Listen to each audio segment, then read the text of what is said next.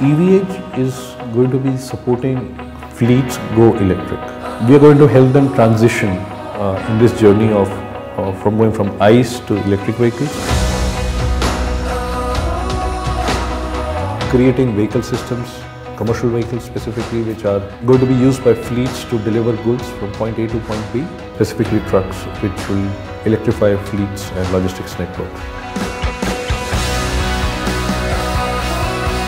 And also we are helping in nation building, because if the core infrastructure or the core logistics networks are green or sustainable, then in that case the whole nation can move towards a greener society much faster.